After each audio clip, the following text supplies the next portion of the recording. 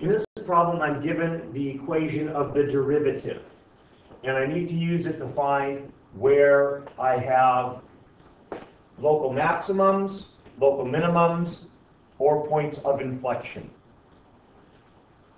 So starting from here, if I want to find out where I might have a local maximum or a minimum, first of all, I just look for my zeros here. This is a polynomial. It's going to exist on the domain negative infinity to positive infinity. So I'm not going to have any places where the derivative is not going to exist. So where y prime equals 0, well, that's going to be at x equals 1 and where x equals 2. So if I set that up on my number line, so here's 0, 1, 2, -1, -2, and I see my intervals are going to be right here at x equals 1 and x equals 2. Well, I'm going to test some numbers. Let's test 0. So at 0, I would have 0 minus 1 squared. That's going to be a positive number. In fact, this number here is always going to be positive, times 0 minus 2. So positive times a negative. This is going to be negative. And then we know that this one here is always going to be positive because we're squaring it. I'll put the positive back there. Let's test something in the interval between 1 and 2. So let's test 3 halves. So 3 halves minus 2, that's going to be a negative number. So this is going to be negative as well. Let's test something above 2. Let's test 3. So this is going to be positive. 3 minus 2 is positive. So this here is going to be positive. So in order to have a minimum or a maximum, my slope has to be changing from either positive to negative or negative to positive. And here I'm changing from negative to positive. So right here at x equals 2, I'm going to have a local minimum. So that is part of my answer right there. But I also need to find out where I might have any points of inflection. So let's take my original function here. Let's copy it. Move it down to the bottom so we can work with it a little bit. That's the first derivative. I think we should find the second derivative.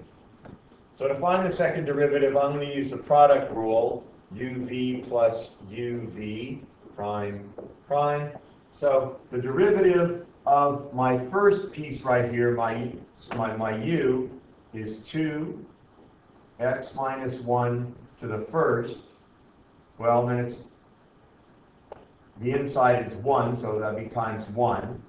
Okay, and then that's times v, which is x minus 2, plus u, x minus 1 squared, times v prime. Well, that's just times 1.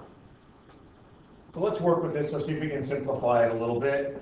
This is equal to 2x minus 2 times x minus 2 plus, well, x minus 1 squared is x squared minus 2x plus 1. Let's simplify some more. So this is equal to 2x squared minus 6x plus 4 plus x squared minus 2x plus 1. So that gives me 3x squared minus 8x plus 5. So this is my second derivative.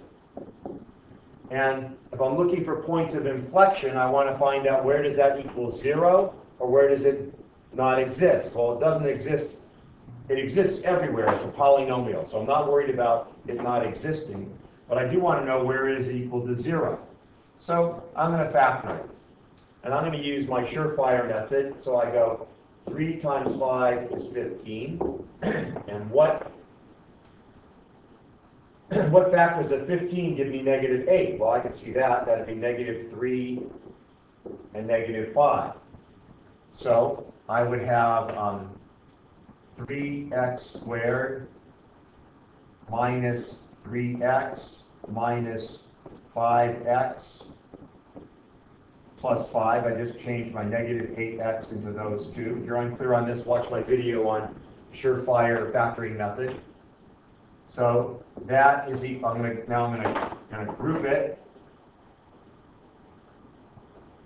So I have 3x times x minus 1 minus, now when I grouped it, that turned into a negative sign because this negative sign carries over to there.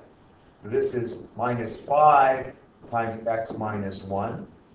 And I can factor out an x minus 1, so I have x minus 1 times 3x minus 5. So my potential inflection points would be where that equals 0, and that would be at x equals 1 and at x equals 5/3. So let's set up a number line. 0, 1, 2, 3, negative 1. Well, at 1, that's going to define one of my intervals. 5/3, a little bit less than 2. So we'll put it right here. We'll call this 1. We'll call this 5/3. And let's test some numbers. So we're testing some numbers in here. Let's try at x equals 0. So it'll be 0 minus 1 times 0 minus 5. That would be a negative times a negative. That means that this interval right here is going to be a positive. Let's test one in the next interval. Well, I have something between 1 and 5/3. I'm going to just try 4/3. So I have 4/3 minus 1 times 3 times 4/3 minus 5. This is going to be positive. These 3's are going to cancel out. That's going to be negative. That means this interval here is going to be negative. Positive times a negative is a negative.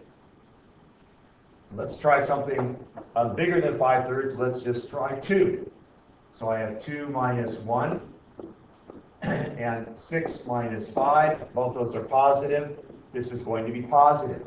So I can see that I'm going to have inflection points at x equals 1 and x equals 5/3. Because the sign of the second derivative changes from positive to negative, and then from negative to positive.